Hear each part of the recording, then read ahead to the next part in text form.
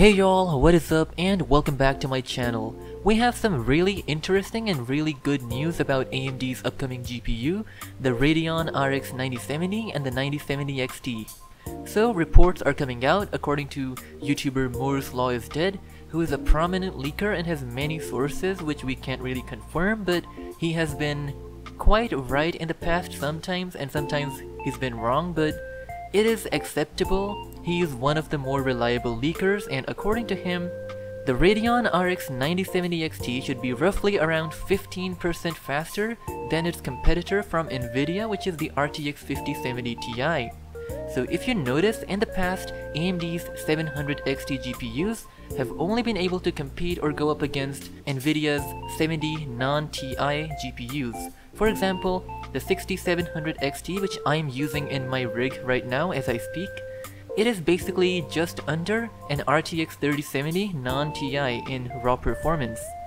But now everything looks to be changing because this 9070 XT version, it is faster than Nvidia's 5070 Ti, so it is faster than the best version of the 5070, which is the 5070 Ti. And the 9070 XT is also projected to roughly match the RTX 4080 Super in raw gaming performance. The 9070 non-XT is expected to be around 12% faster than the RTX 5070. Once again, historically, we've had AMD's 700 XT GPUs be a bit behind, like about 10% behind the equivalent Nvidia 70 class GPU. Once again, we have the example of the 3070 and the 6700 XT, where the AMD card, despite having more VRAM and whatnot, it is still 10% behind the 3070, okay? But now, the 9070 non-XT, which is supposed to be the worst GPU, it is 12% faster than the 5070. Like the non-XT variant of this GPU, even that one is not behind, but about 12% faster than AMD's 70 class GPU. And these are limited to rasterization performance, and when ray tracing is brought to the scene, the improvements are expected to be substantially more modest as per tradition. But RDNA 4 is supposed to be an insane upgrade in terms of ray tracing because this is going to be faster than the 7900 XTX in ray tracing by a long shot. The 9070 XT is now falling somewhere between the RTX 4070 Ti Super and the RTX 3090 Ti. So this GPU is looking like it has more ray tracing performance, or very close to, than the RTX 4070 Ti Super, and it is just under a 3090 Ti. And the RX 9070 non-XT, it is basically around a 4070 Super with ray tracing enabled, and more than a 4070 Ti with ray tracing disabled. Yeah, this does sound very good considering AMD's track record with ray tracing, because even the 7900 XTX, right as we speak, it does not match or even get close to the RTX 4070 Ti Super with ray tracing enabled. So maybe the 9070 XT is going to be the first AMD card ever to be able to run path tracing to some degree. I don't know, we'll see. And someone has also made this super good chart using Hardware Unboxed's 4K 17 game average in their 5080 video, and they have like overlaid the expected performance for the 9070 XT and the base 9070. And here the 9070 XT is looking like a great contender. It is making a fool of the 5070 Ti and the 5070, and even the base 9070 is a lot faster than the base 5070, while just edging out the 4070 Ti and just being a bit under the 4070 Ti Super in rasterized performance at 4K, which is a very good result for the AMD card, which is supposed to be for 1440p gaming, but it is doing very good at 4K, so that's very good to see. And the 9070 XT is just under the 7900 XTX in rasterization, which is the current top-of-the-line AMD GPU. Once again, a great result for the 9070 XT, which puts it 3% faster than a 4080 Super with ray tracing disabled. That is an enticing level of performance, and this could end up being priced a bit higher than we initially expected, but with this level of performance, it is kind of to be expected, but I still hope for the $549 or like $580 price point, which we initially discussed. I really hope that this does not go above $600, but even at $650, if we imagine, it is still going to destroy Nvidia every single 50 series GPU except the 5090. Yeah, the 5070 is behind, the Ti is behind, and the 5080 is not much faster in rasterization to justify its price increase of more than double at the moment, okay? So, assuming that this card comes out at $600, the 5080 is currently selling for more than $1,200. You are not finding a 5080 for MSRP, okay?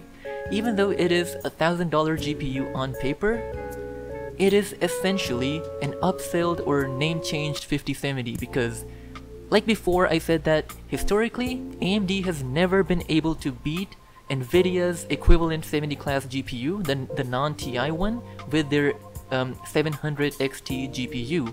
But this time, they are getting very close to the RTX 5080, and they are beating the 5070 Ti with their 9070 XT. So there is something fishy going on with Nvidia's naming scheme.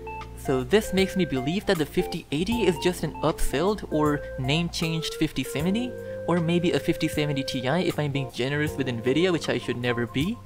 And it is just a 5070 or 5070 Ti. The name is changed to 5080, and the price is increased to $1,000, and you are never gonna find it for $1,000 because every single company which makes GPUs, every single AIB, they have to make their own profits, and Nvidia only positioned their own Founders Edition 5080 at $1,000, so these cards are gonna get very pricey, like $1,200, $1,300, even more for a 70 class product, and you can get the 9070 XT for not much worse performance in rasterization and respectable ray tracing for the price, for half as much. So this is looking like a very good product from AMD's side, and this is expected to release in March sometime soon. And I hope that these leaks are indeed accurate. Once again, these are still leaks, so take everything with a pinch of salt, but since we have heard a lot about this, and also AMD themselves commented when people were saying that the 9070 XT was originally gonna be priced at $899 USD, AMD's Frank Azor jumped on social media platform X and explained, "While we aren't gonna comment on all the price rumors, I can say that $899 was never part of the plan." So AMD themselves have commented using the exact figure, the rumored $899 initial price, and they said that this was never part of the plan for RDNA 4, which means that the actual 9070 XT is gonna cost way less than this, because this is just a monstrosity, and this should have never happened, okay? 900? That is insane. And this is as fake as it gets, okay? And AMD even said in like an interview at CES that this is not gonna be a $1,000 GPU, it is gonna be much less than that.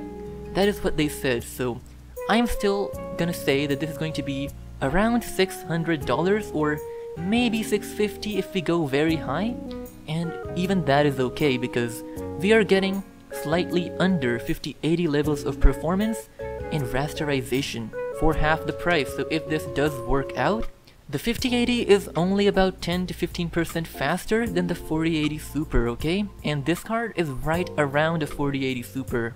That is insane. So it is only this close to the 5080, which I never expected, you know? I never expected this mid-range product to be this close to a supposedly high-end Nvidia card like a 5080, but that is only because, once again, the 5080 is only an upselled and name-changed 5070 Ti, and that is true. So, if AMD plays everything correctly, they price it near a 5070, make it beat a 5070 Ti, and get it close enough to the 5080 that it kills off any hype for the 5080. Then Nvidia is in for a lot of trouble, and AMD could come swinging back this generation with RDNA 4. But once again, AMD, we don't know what they do. They could price this at $700 and, I don't know, they could do whatever they want, but realistically, they've said enough and reassured us enough that I am confident that this is going to be $600 at best, maybe $650, and it is still gonna be an amazing product.